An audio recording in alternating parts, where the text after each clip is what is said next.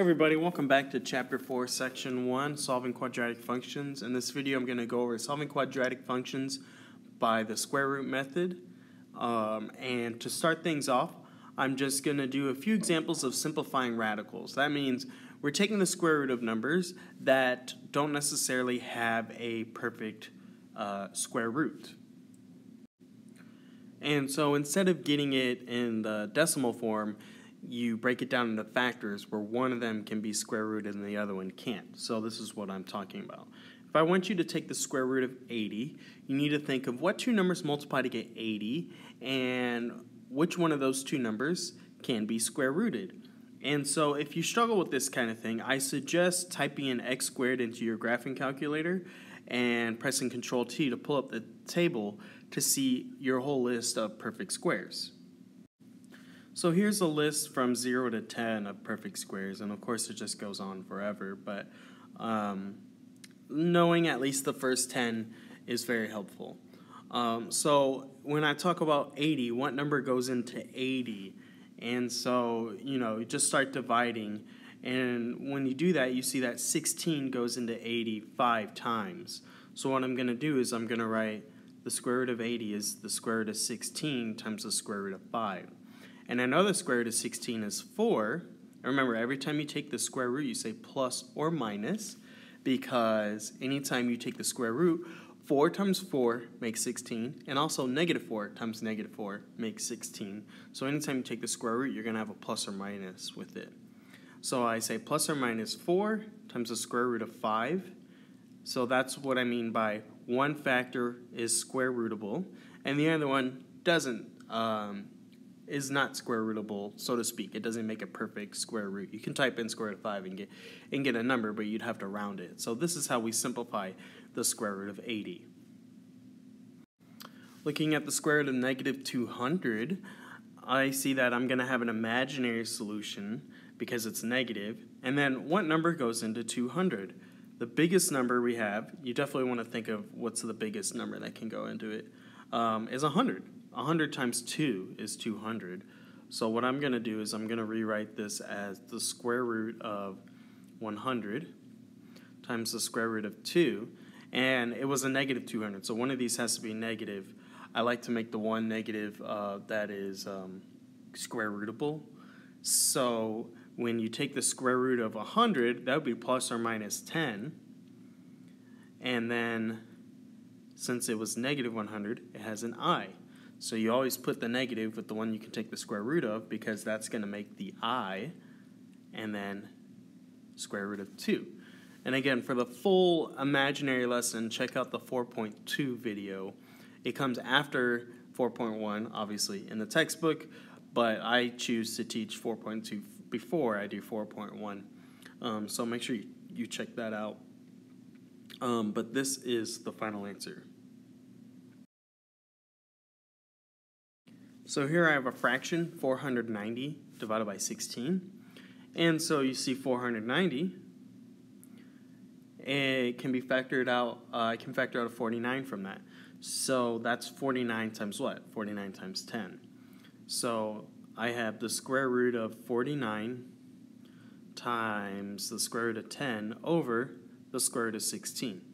So I can take the square root of 49, that's 7. I could take the square root of 16, that's 4.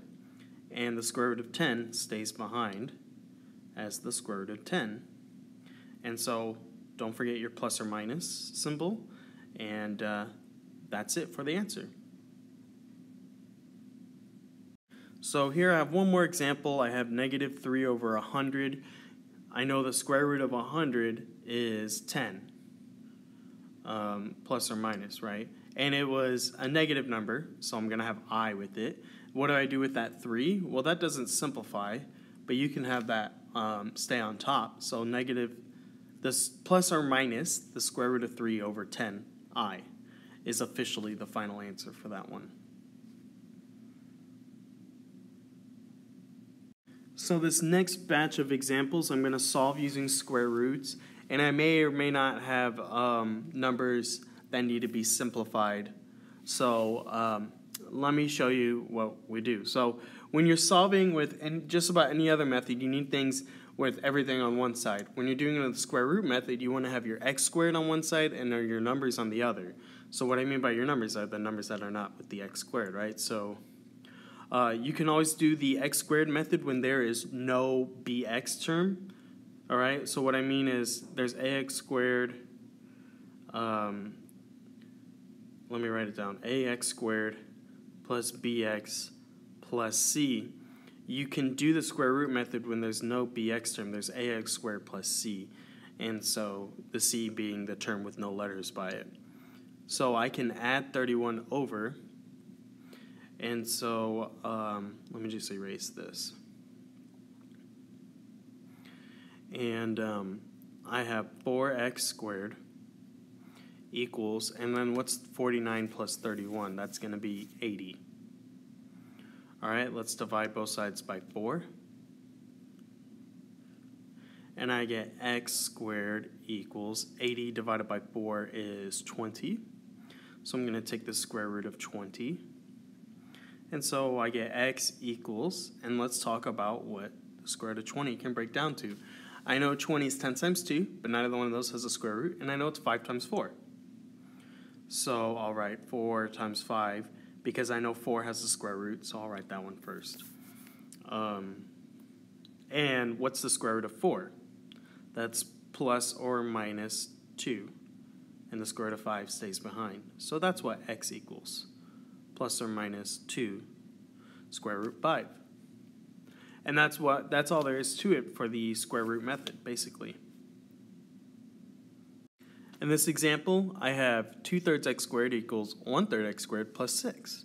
So I need my x squareds on one side, the numbers on the other. So I'm going to minus 1/3 x squared.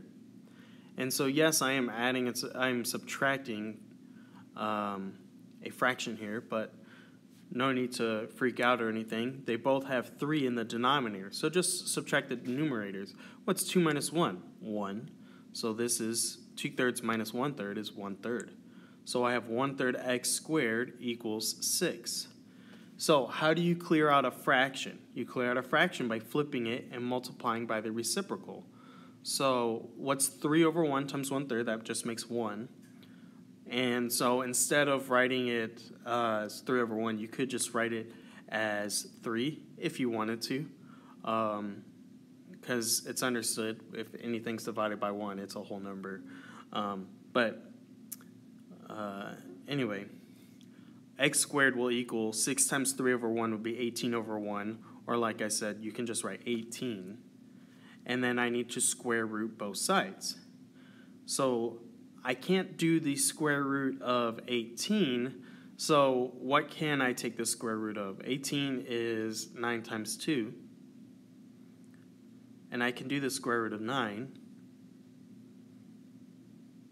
So I'm going to say, oh, and then once you take the square root, the power of 2 goes away. Yeah, because the square root of x squared just leaves behind x, because the square root and the square cancel each other out. So x equals, square root of 9 is plus or minus 3, and then the square root of 2 stays behind, so that's the final answer.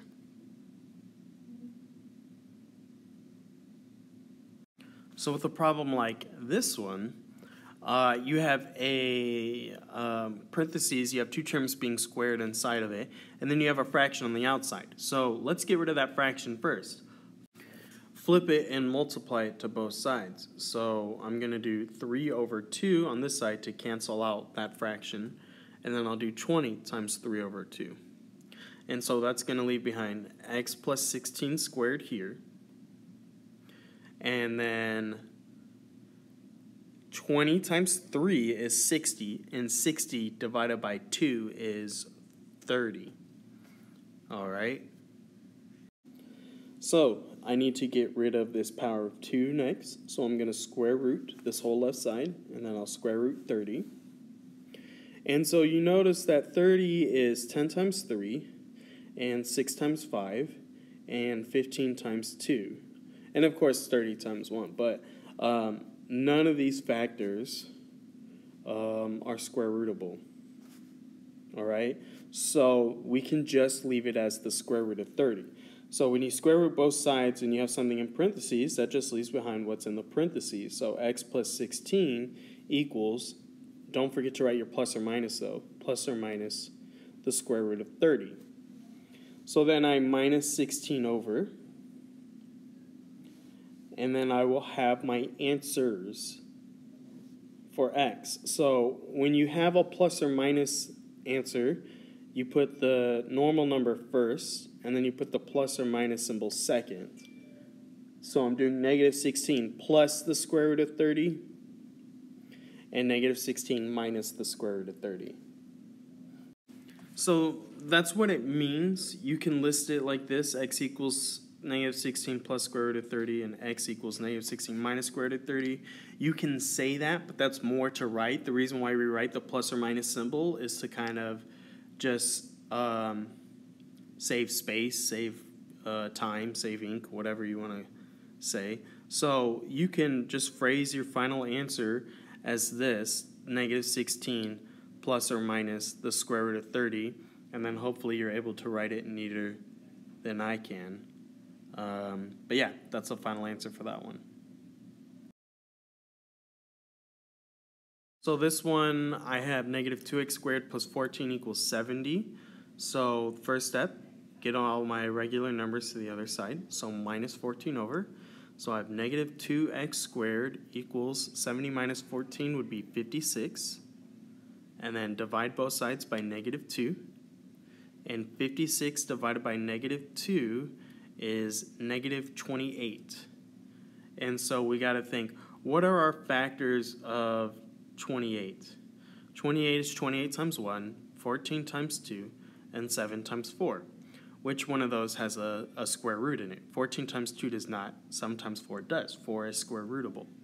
So I'm going to go back over here, and when I take the square root of both sides, I'm going to say x equals, and I have the square root of, and I'll put the one that's square rootable, the negative with that one. So negative 4 times the square root of 7, and so x will equal, the square root of negative 4 would be plus or minus 2i times the square root of 7.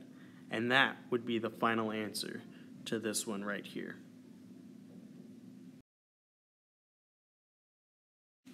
So this last example here, I have a negative fraction on the outside, so I'm going to flip that and multiply by a negative 4/3, and that'll cancel out, put the little dot for multiplication, that'll cancel out the fraction on that side, and then I'll go over to this 12, here, I'll do that, times negative 4 over 3. I'll multiply that on the other side. So that'll leave me with x plus 1 squared equals 12 times negative 4 would be negative 48, divided by 3 would be negative 16. And so I'm going to square root both sides. And so that'll leave behind just the x plus 1 on this side. And the square root of 16 is plus or minus 4. And since it was a negative 16, you say plus or minus 4i. And then I just have to minus 1 over. And so the minus 1 wouldn't directly combine with the 4i because it doesn't have an I with it. So you say x equals, and then you just say negative 1 plus or minus 4i. So if you ever have a plus or minus term, put that on the second part of your answer. And then you can give me two answers if it can combine. So like this one right here, negative 16 plus or minus the square root of 30. If I asked you to round, you would type in those two answers into the calculator and give me the rounded answers. Sometimes you don't have to round at all. Like if this were not imaginary, you could do negative 1 plus 4 and negative 1 minus 4. But since it's imaginary, negative 1 plus 4i and negative 1 minus 4i is as simplified as you can get it. So you might as well just leave it in the plus or minus form. Okay? But yeah, that's going to wrap it up for these notes. So thank you for watching, and stay tuned for more videos. Goodbye.